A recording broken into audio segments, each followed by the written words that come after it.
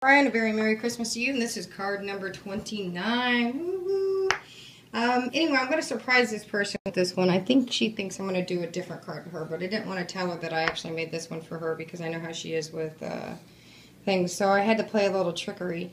But this is for a friend of mine, and this is Compliments of the Season, and it is an easel card. It is also made from the same paper collection that is in the previous card. Trying to get it to focus here. There it is.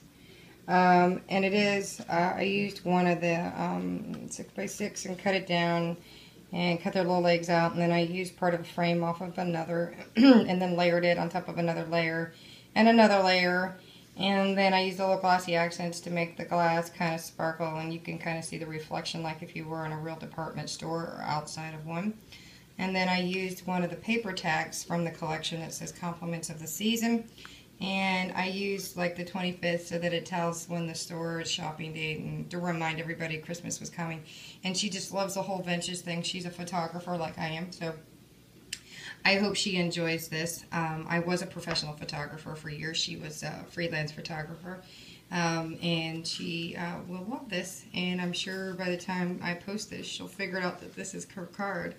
Especially by what I'm saying. So I had to play a little trickery, but I put a little tag at the bottom. It's the same type of paper I used on the back of the last one.